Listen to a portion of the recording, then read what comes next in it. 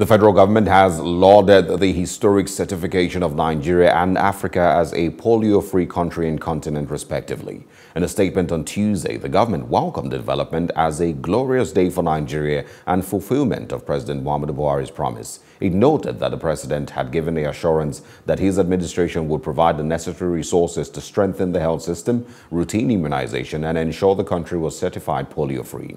Reacting to the feat recorded, the Minister of Health, Dr. Osagi Ehanire, described it as the fulfillment of President Muhammadu Buhari's promise and the resilient spirit of Nigerians, especially frontline health workers, who gave Nigeria the pride of place in the Committee of Nations.